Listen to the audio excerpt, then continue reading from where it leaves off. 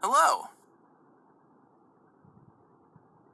Just letting you know that the custom birthday cake you ordered is on its way. The birthday cake you ordered. I understand it's supposed to be a surprise.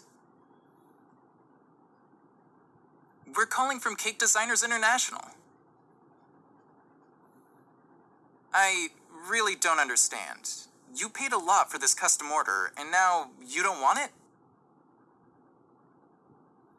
I'm sure it's not a mistake. I've got your details in your payment order right here. I'm looking at it. Listen, I don't know what sick joke this is, but it's not really my problem.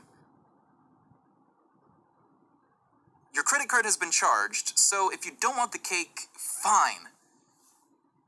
What am I supposed to do with the surprise girl inside?